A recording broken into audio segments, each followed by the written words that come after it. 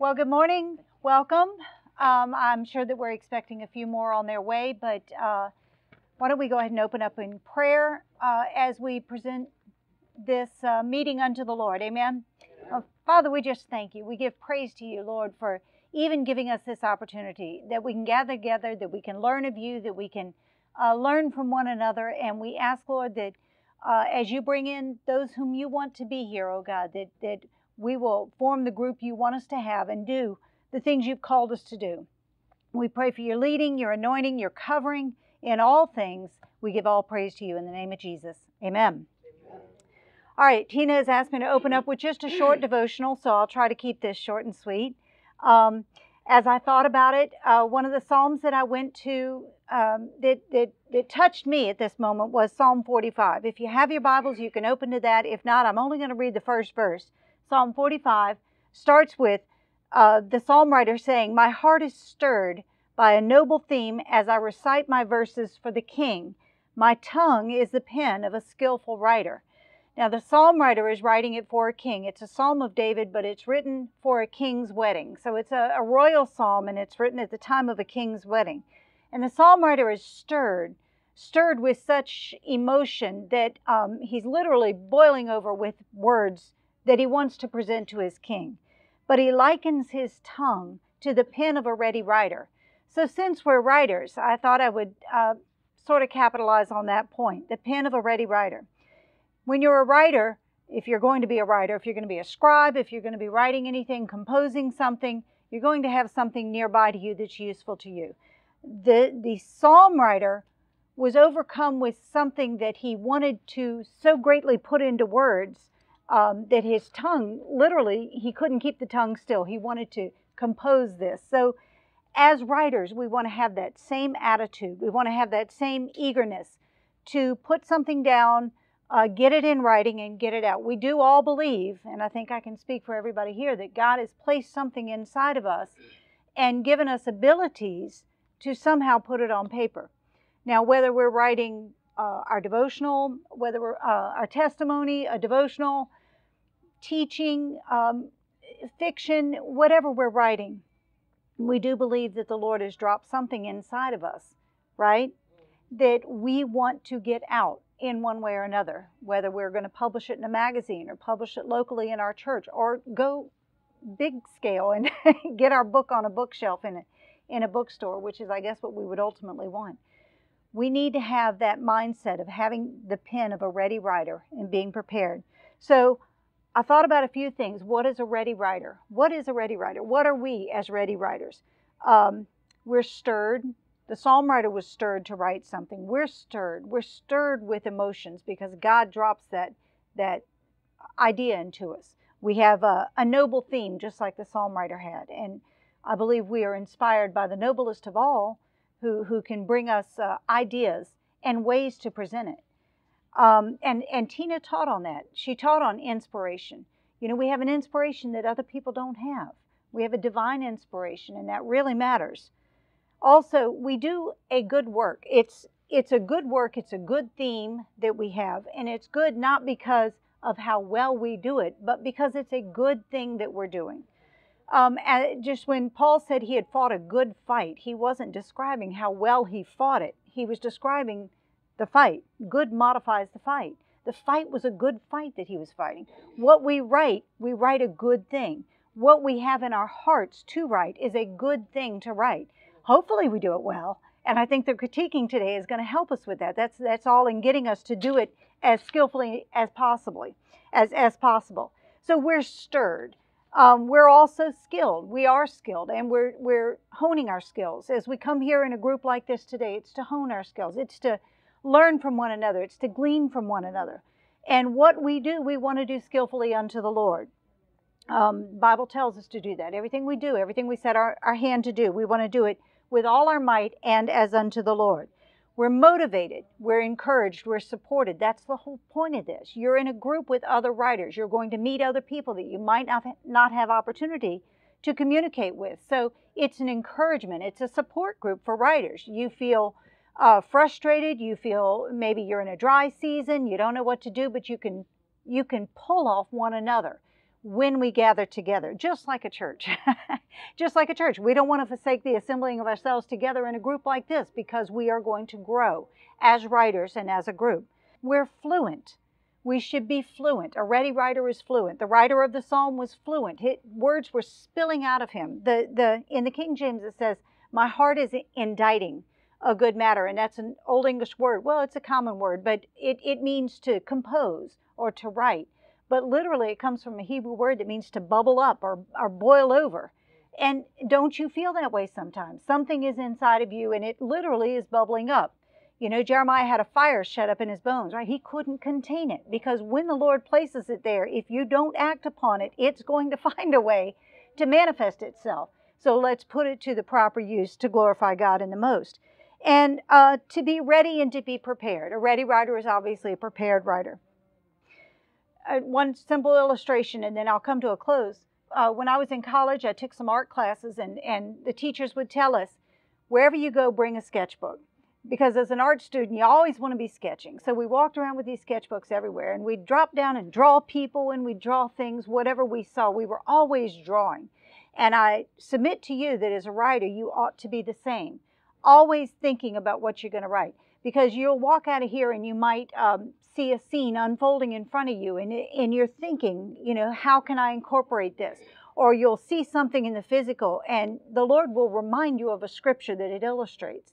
You might, sometimes I hear a name, and my first thought is, boy, that would make a good character name.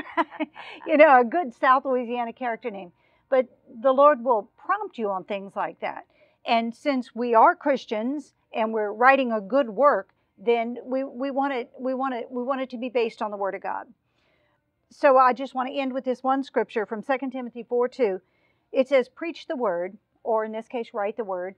Be instant in season and out of season. Always being prepared to take down what you're seeing and figure out what God wants you to use it for in your writing.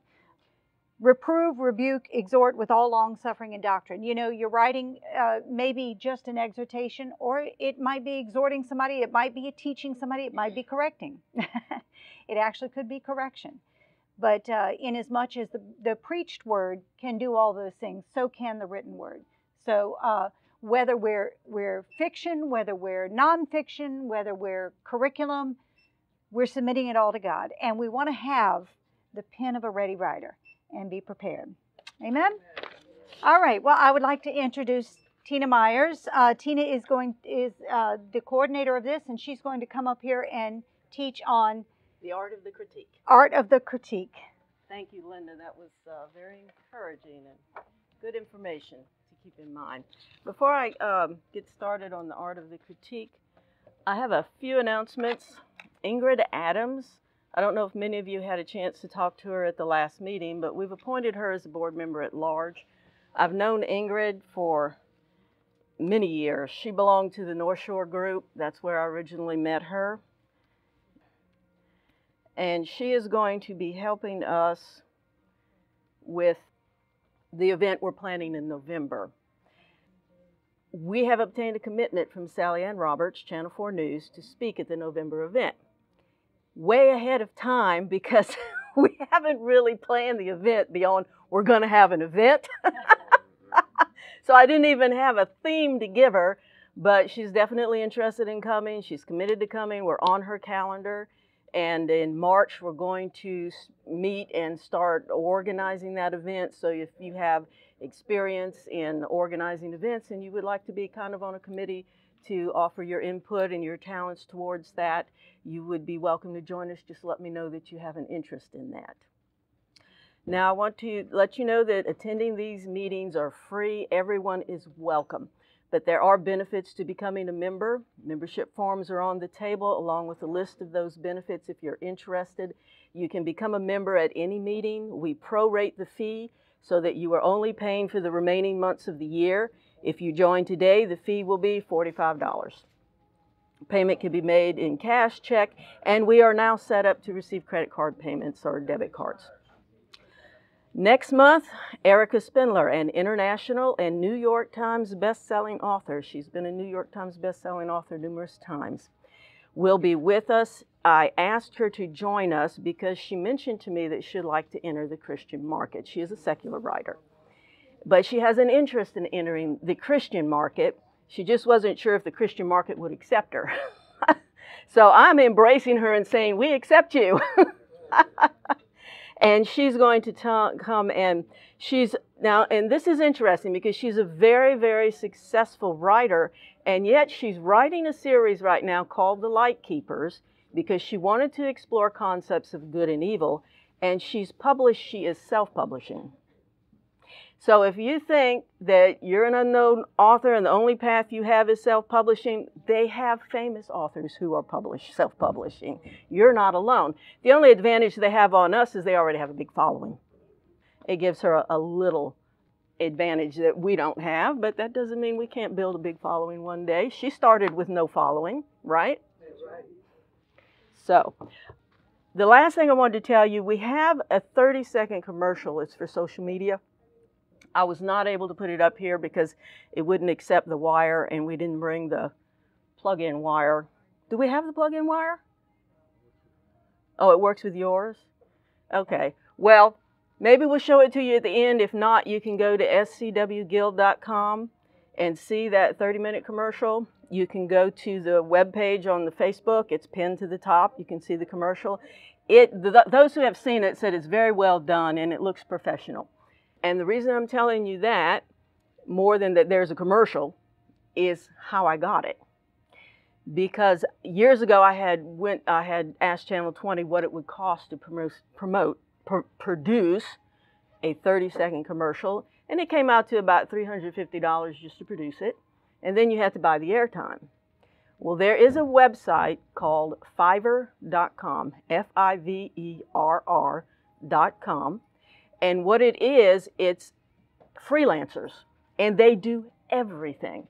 And a lot of them are professional people who were in the industry at one time. Maybe they're retired, they want to make a little extra money. I think that's the gentleman that I used was in that category. That's why we got such a great commercial. But that commercial only cost me $75. And if I had written the script, it'd have been $60. But I went ahead and figured he's a professional, I'll give him the information. It was only $15 for him to write the script. So I got the whole thing for $75, and I can blast it on social media for free, right? So, I mean, and the people on there, now they're worldwide. I also had a new logo made, and the woman who made that was from Pakistan. She spoke English, but the way people comprehend language sometimes is a little different, and there was a little bit of a communication. We kind of had to go around the tree a couple of times before I got exactly what I wanted her to do. So I'm not saying you can't get a good deal and quality product from somebody out of the country, but when I went to the video, I looked for somebody in America because I knew we understand English the same way. But if you want to use that, they have people who will edit your book. They have people who will design book covers. They have, I mean, just everything. If you want to check out the site, it's Fiverr.com. Okay, we're going to start critique groups so that we can help each other perfect our writing. I've never formally studied writing. I learned how to write in a secular critique group. And we were somewhat brutal on each other, which to me is not the best way to go about it, but we were a secular critique group. But I did learn a lot just from us talking about each other's writing and what we thought was strong, what we thought was weak. But before we implement that in this group, and we will talk about how we want to implement it after I teach you a little bit about the art of critiquing. A friend told me after she received her first critique from a writing group, she drove home angry. She was offended. She did not appreciate the feedback on how her manuscript could be improved. She was positive they did not know what they were talking about, and so upset she said, "I swore I'd never return." But she cooled off, swallowed her pride, returned to the group, and remained for years. Her manuscript was eventually published by a traditional publisher. On the acknowledgement page, I know because I have a copy of the book. I was one of those people who offended her. On the acknowledgement page, she thanked everyone in the group she was angry with after her first critique. She thanked them for the bits and pieces of suggestions that ended up on the pages of her book. Her book won a Crystal Kite Award from the Society of Children's Writers and Illustrators. If uncomfortable feedback dissuades you from seeking help with your writing, you might miss the prize of an award-winning novel. Proverbs 23:7 says, "As a man thinks in his heart, so is he," also applicable to women. As a woman thinks in her heart, so is she. The words we write begin where? Thoughts in our heart. They're a part of us. Our writing reflects who we are. When someone says something negative about our writing, it's easy to perceive the comment as a personal attack. And what do you do when you feel attacked? You go into defense mode. The reaction is to defend yourself. And sometimes people get hurt when that happens. That is why an essential element to a critique group being successful is writers who are not easily offended, and when they are offended, they're quick to forgive. And that should be easy as us for Christians, because we are taught to forgive. But there is an art to critiquing that goes beyond sharing a subjective opinion that is influenced by personal feelings about writing and our preferences in reading. None of the critique groups I have attended offered instruction on how to give a critique. We were thrown into the deep end of the pool to sink or swim. I believe we can avoid some problems if we simply take the time to first study how to evaluate a writer's work. Specific to our group, we have a goal that transcends human reasonings for writing. Not that the human reasons are wrong. It's just that we are Christians.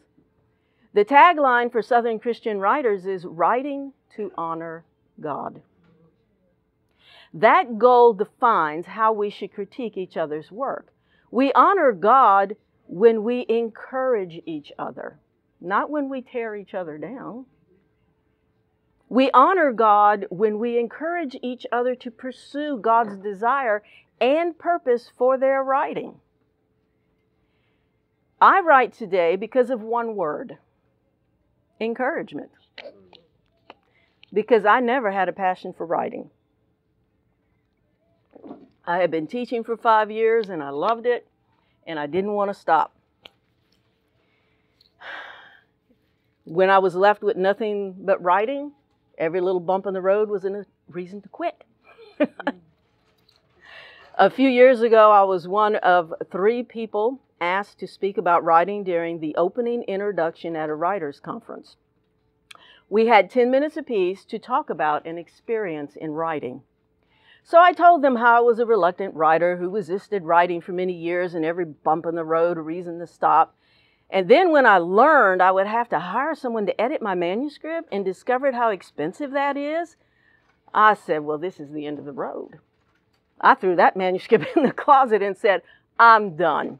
I'm not going to spend that kind of money to edit something that may never get published, or if it does get published, may never sell a copy. I'm just not going to waste my husband's money. I was done, but God wasn't. Months later, I'm sitting in a church with a friend. She handed me an offering envelope with money in it. And I'm wondering, why are you giving this to me?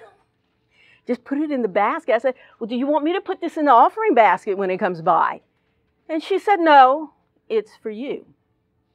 And I looked at that envelope with the church name on it, and I pointed at it and said, this isn't for me. You see the name right here on the envelope? And I threw it in her lap. I said, you put that in the offering basket when it goes by. She picked it up and extended it towards me. She said, no, it's for your ministry. I thought she'd lost her mind. At the time, I wasn't doing anything in ministry. The door had shut on teaching, and that door was not opening again, and it was pretty clear it may never open again. And she had at that time been a student in my class, but we had both left that church. And then more than a year later, I ran into her. We were both attending the same church again. So I looked at her and told her, my ministry, I don't have a ministry. You put that money in the offering basket. And she said, no, it's for your writing ministry.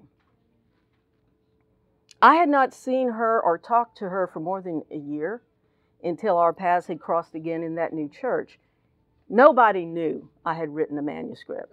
I don't even think I told my husband I was writing a manuscript. I was writing the manuscript because I was in a depression that I couldn't teach anymore and I had to do something or lose my mind. She did not know I had quit writing. She did not know I needed money to continue and that I had refused to continue because I didn't have the money. Only God could have put it in her heart to give me money for my writing ministry, which I didn't even know I had. You know what her obedience did? Her obedience to God encouraged me to keep writing and suggested that writing might be my calling. I took the money after she took it out of the church's offering envelope and handed me the cash. I wasn't about to take it in the church's offering envelope.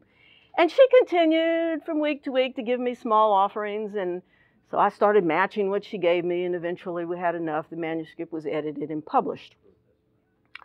So I returned to my table after telling that story to everybody at the conference. A lady at the table told me the story had encouraged her. And throughout the morning, a few more people stopped to tell me they had appreciated the story. It encouraged them.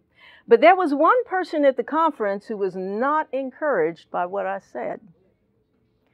At lunch, we went to the main conference room for the keynote speaker's address. During the presentation, she took a side road to dismiss the experience that encouraged me to keep writing. She said, "Writing's not a ministry. You either write or you don't." Well, that was discouraging, coming from a well-known famous author, and a little humiliating in front of, the conference and someone of her stature announcing that I was wrong. And I thought, well, maybe I am. She's a successful writer selling thousands of books. I've never sold thousands of books. Maybe writing is not something God calls you to do as a ministry, which gave me an excuse to quit writing again. She sat down, and a literary agent spoke next. His family had been in Christian publishing for generations, and at one time they owned the largest Christian publishing house in the world. He was in the audience when I spoke. He was also in the audience when she dismissed the idea that writing could be a ministry. He didn't agree with her comment and made it clear in his presentation that writing is a ministry and people are called to write. So who should I believe? One author who discouraged and humiliated me before the entire conference, or a literary agent whose family had been in Christian publishing for generations? To me, two confirmations that this is what God wants me to do trumped one person's opinion that it isn't. Who should you listen to? The people who discourage you and tear you down, or the people who encourage you and build you up? Clearly, her experience in writing was different than mine, but that did not mean one of us was right and one of us was wrong. It just meant that God's plan for our lives is different, and some people who are struggling need stronger affirmation and encouragement than others. It wasn't that I was anything special above God, above any of His other children. It's just that I wasn't there. I was having a hard time accepting it, didn't want to do it, so He gave me a little extra to push me down the road. I believe writing can be a calling and a ministry, but I do not believe it has to be. If you're a Christian with a love and a passion for writing, you should write regardless of your reason. Our gifts and abilities come from God, so honor Him with what He gave you. Right? Because there is power in words. Jesus is identified as the Word. The Apostle John opened his gospel. In the beginning was the Word, and the Word was with God, and the Word was God. Words are so powerful, it produced an idea that became a phrase most people are familiar with and would agree with. The pen is mightier than the sword. That saying was made famous by Edward Buller Lytton in Act 2 of Lytton's 1839 play Richelieu, Cardinal Richelieu discovers his friend and confidant was plotting against him. As a priest, he could not challenge that friend to a fistfight. So his servant suggested there are other weapons he could use, and he replied, "True that, beneath the rule of men entirely great, the pen is mightier than the sword." How many of you have ever heard the first phrase of that sentence? We just hear the last, right? But there was more to the idea. Leighton's play made the latter phrase of that sentence popular, but he was not the first to put the idea in writing. He didn't form the idea. The idea had been around for a long time. Thomas Jefferson sent a letter to Thomas Paine in 1796 in which he wrote, "Go on doing with your pen what in other times was done with the sword." Before Jefferson, Robert Burton, in The Anatomy of Melancholy, published in 1621, wrote, "A blow with a word strikes deeper than a blow with a sword." In Burton's day, that idea was already an old saying. A similar phrase appears in George Whetstone's Civil Discourses, published in 1582. "The dash of a pen is more grievous than the counter use of a lance." This idea existed 1,500 years before Whetstone wrote it in Civil Discourses. Does anyone know who may have wrote it before they did, where that idea probably originated? The Bible. Hebrews 4:12. "For the word of God is living and powerful and sharper than any two-edged sword, piercing even to the division of soul and spirit and of joints and marrow, and is a discerner of the thoughts and intents of the heart." Writing does not trump the power of a sword unless we are entirely great, like God is. No one is God's equal in the great department, but God can inspire us to write His ideas that are sharper than a two-edged sword. In fact, we can become great. Does anybody know how? Well, yes, but I'm going to go with King David in Psalms 18:35. David said to God, "Thy gentleness has made me great." There is a reason God puts great value on a gentle and quiet spirit. There is a reason the Bible challenges us to be completely humble and gentle. Gentleness nourishes greatness.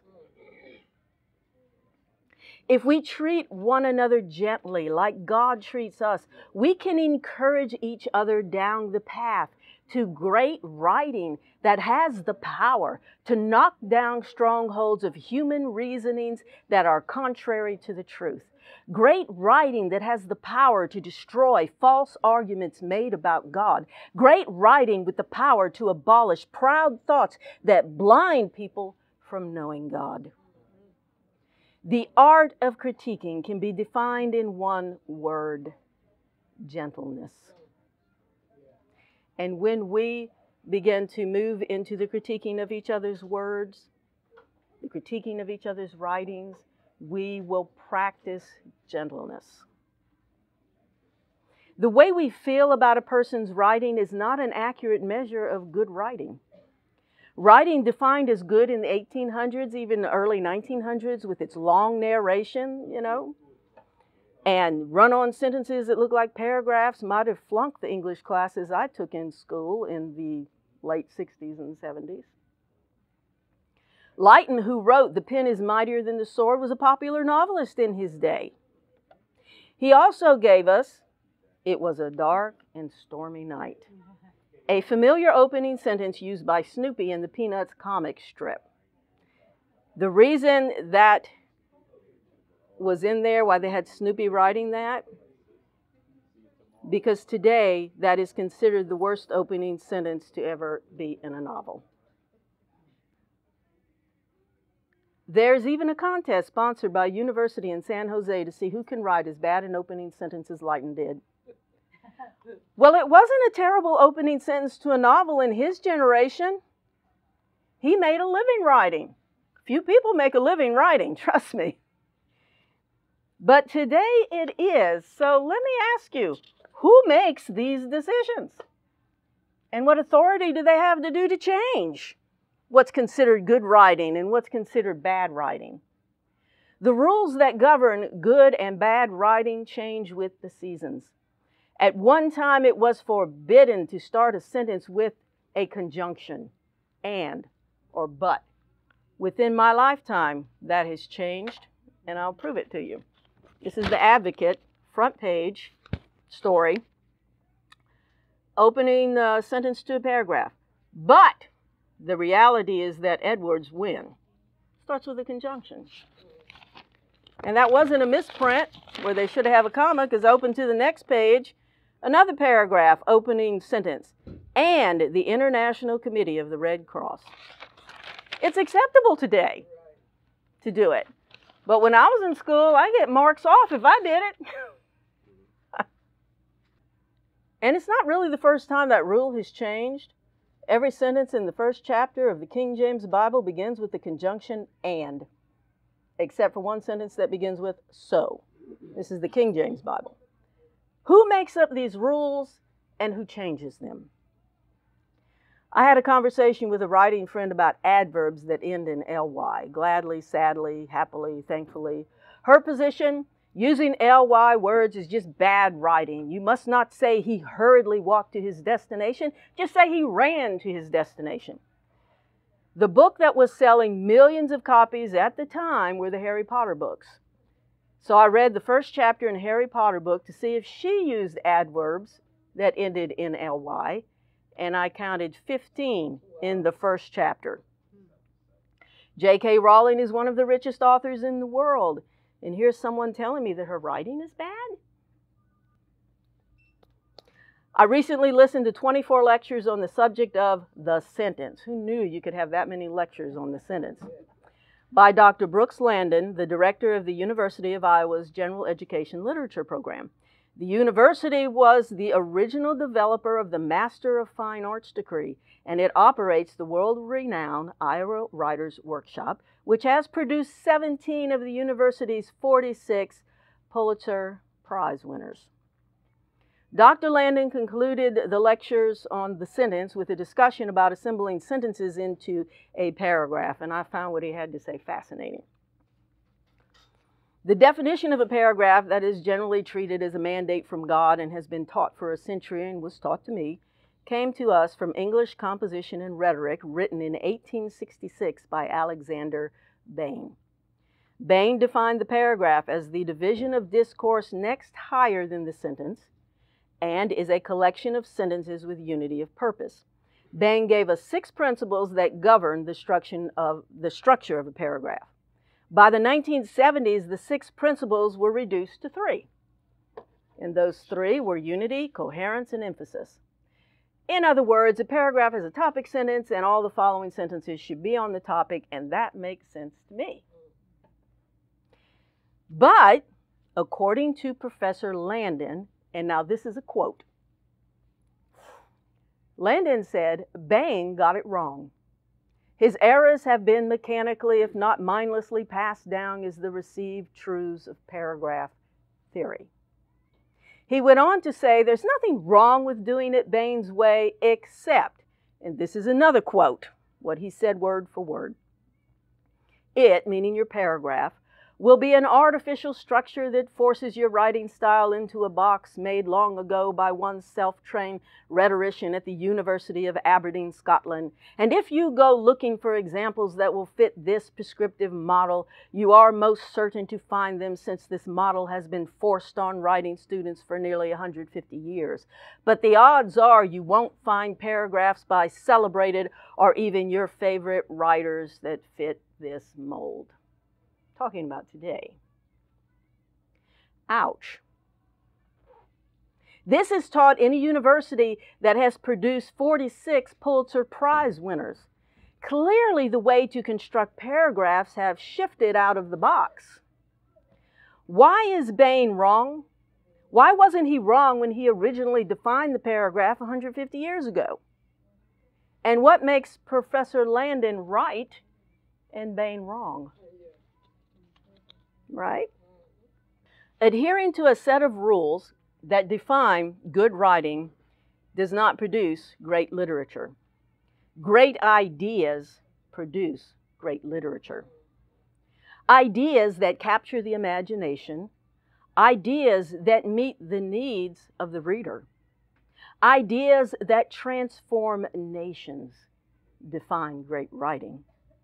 Because writing is subjective and rules of good writing tend to fluctuate, when we offer a critique, it is our goal to gently offer suggestions and observations that will help the writer communicate so their ideas are clear, easy to read, easy to understand.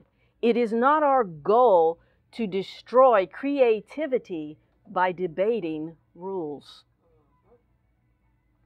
The communication of an idea is more important than arguing about whether you can start a sentence with a conjunction, or if you can use an ly word to describe action, or if your paragraph is properly constructed. So the art of the critique is gentleness. The thing about laws, rules, they tend to confine you. They tend to inhibit creativity. There is a reason that God is moving towards a time when He's going to do away with the law. We're under grace now, but according to Revelations, the law, which really only applies to the nation of Israel, because they're the ones that agreed to live by the law. Well, one day He's going to take that burden off their back. Okay, when giving a critique, you should begin with a summary of what you got from the work. State what you thought the story was about and what the author was trying to accomplish with it. This lets the author know how well he or she was able to communicate the story's key themes to you. And that's really the most important thing, that you're communicating, that you can be understood. Address your critique to the manuscript, not to the writer.